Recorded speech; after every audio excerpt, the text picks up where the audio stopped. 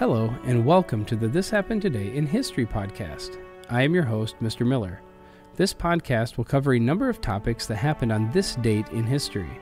Please visit the podcast webpage at thishappenedtoday.buzzsprout.com. There you can download the notes page, which will help you organize the information as well as develop your own ideas on how these events change the world around us. If you're interested in hearing more, please consider subscribing so you will not miss out on what happens tomorrow in history. Today is August 6th.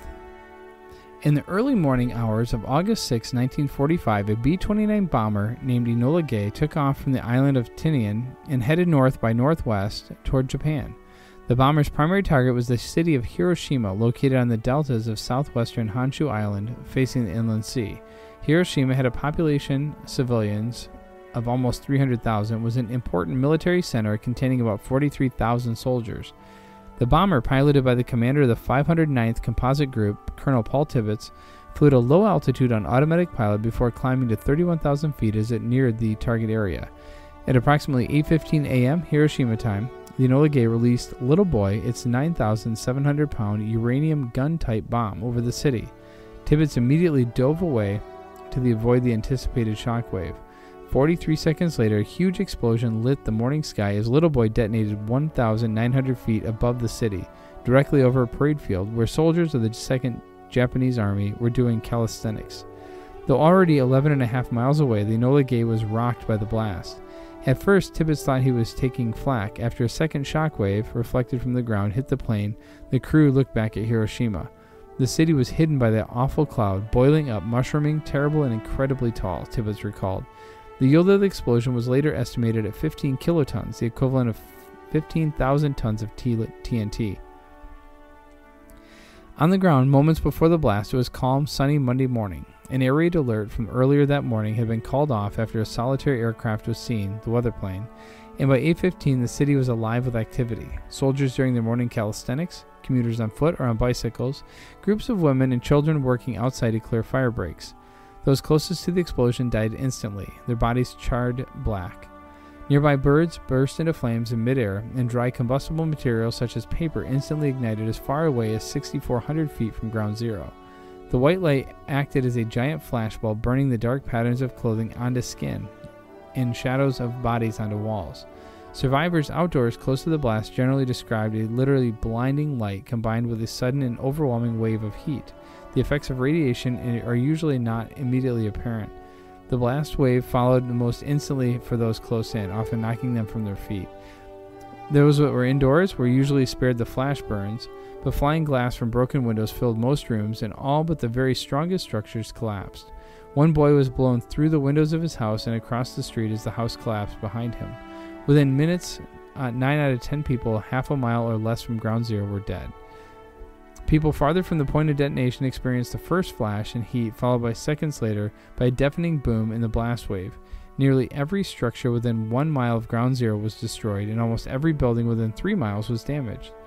Less than 10% of the buildings in the city survived without any damage, and the blast wave shattered glass in suburbs 12 miles away. The most common first reaction of those that were indoors, even miles away from ground zero, was that their building had just suffered a direct hit by a bomb. Small ad hoc rescue parties soon began to operate, but roughly half of the city's population was dead or injured. In those areas most seriously affected, virtually no one escaped serious injury. The numerous small fires that erupted simultaneously all around the city soon merged into one large firestorm, creating extremely strong winds that blew toward the center of the fire. The firestorm eventually engulfed 4.4 square miles of the city, killing anyone who had not escaped the first minutes after the attack. One post-war study of the victims of Hiroshima found that less than 4.5% of survivors suffered leg fractures. Such injuries were not uncommon. It was just that most who could not walk were engulfed by the firestorm. Even after the flames had subsided, relief from the outside was slow in coming. For hours after the attack, the Japanese government didn't even know what for sure had happened. Radio and telegraph communications with Hiroshima had suddenly ended at 8:16 a.m., and vague reports of some sort of large explosion had begun to filter in. The Japanese high command knew that no large-scale air raid had taken place over the city and that there were no large stores of explosives there. Eventually, a Japanese staff officer was dispatched by plane to survey the city from overhead. While he was nearly 100 miles away from the city, he began to report on a huge cloud of smoke that hung over it. The first confirmation of exactly what had happened came only 16 hours later with the announcement of the bombing by the United States. Relief workers from outside the city began eventually to arrive, and the situation stabilized somewhat. Power in undamaged areas of the city was even restored on August 7th, with limited rail service resuming the following day. Several days after the blast, however, medical staff began to recognize the first symptoms of radiation sickness among the survivors. Soon the death rate actually began to climb again as patients who had appeared to be recovering began suffering from this strange new illness.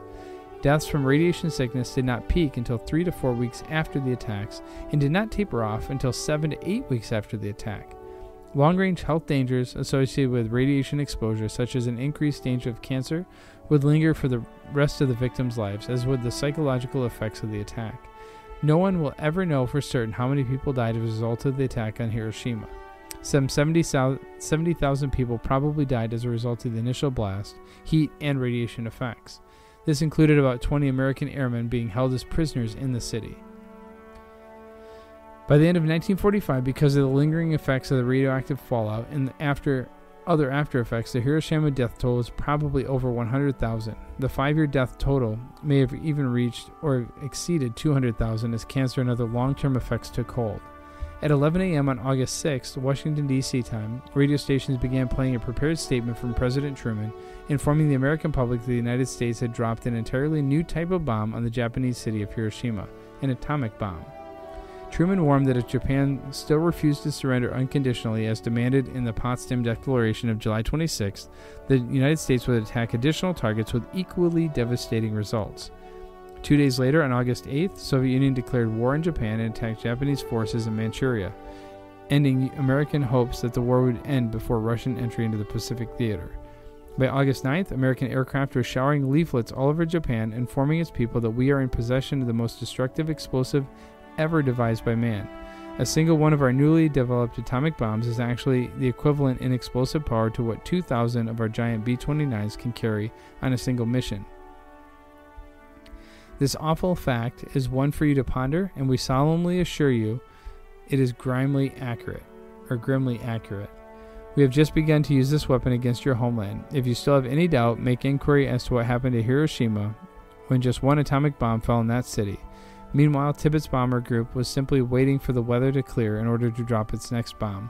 The plutonium implosion weapon, nicknamed Fat Man, was destined for the city of Nagasaki.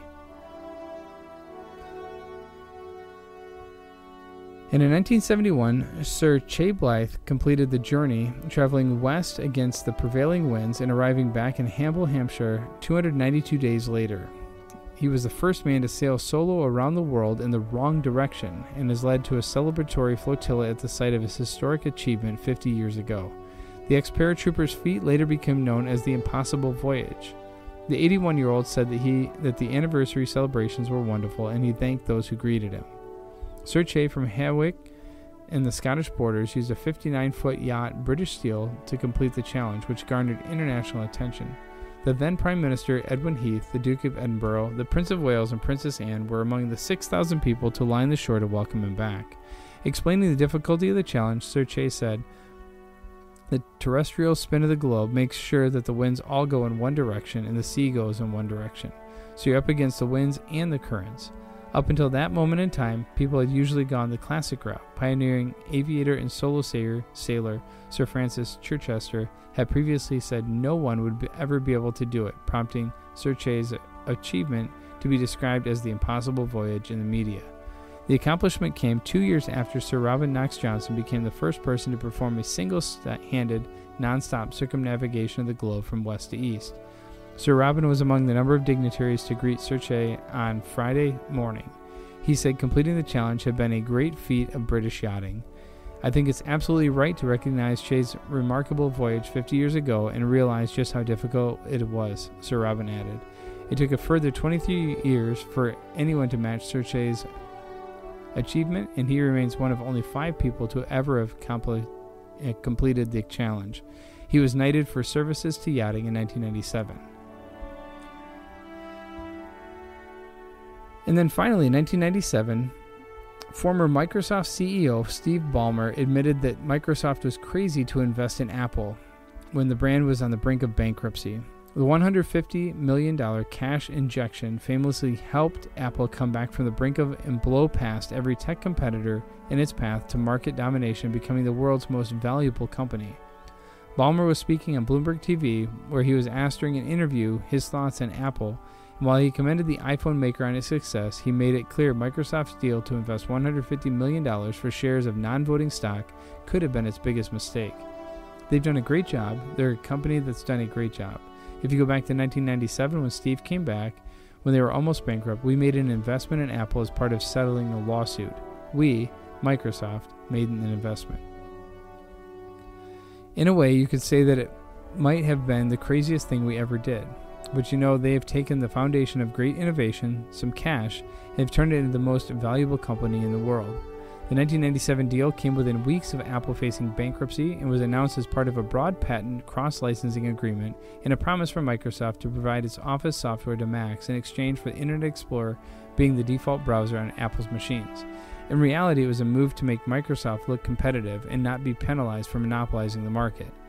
For millennials who couldn't possibly comprehend a world where Apple didn't rule it, it was a period of PC boom and Microsoft was the big fish. Apple was worth less than $3 billion and lost more than $1.5 billion the year before Microsoft stepped in. While Microsoft thought the $150 million investment was a smart legal move to help a potential dead duck who posed no threat, they didn't count on the likes of Steve Jobs. By far the best move Jobs ever made was striking this deal, which allowed Apple to keep the wolves from the door and create breathing space to nail down its flapping Mac business and transfer that success into the iPod. From here, Apple moved from strength to strength with the creation of the iPhone and the iPad, which revolutionized personal computing habits and swept the leg out from under Microsoft, and the rest is history. Microsoft executives might want to look away now. Apple was worth less than $3 billion when it took Bill Gates' money, and now it's worth $700 billion, on course to becoming a trillion-dollar company, something that eclipses Microsoft's relatively lowly $247 billion. Ballmer saying this is probably the craziest thing Microsoft ever did is somewhat of an understatement.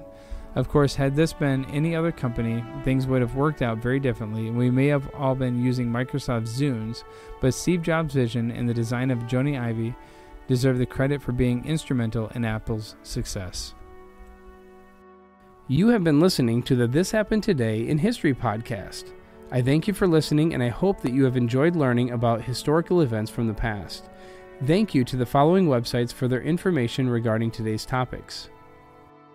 ThePeopleHistory.com, 1945 bombing of Hiroshima at osti.gov, 1971 Chay Blyth at www.bbc.com, in 1997 Microsoft buys stake in Apple Computers at businessinsider.com.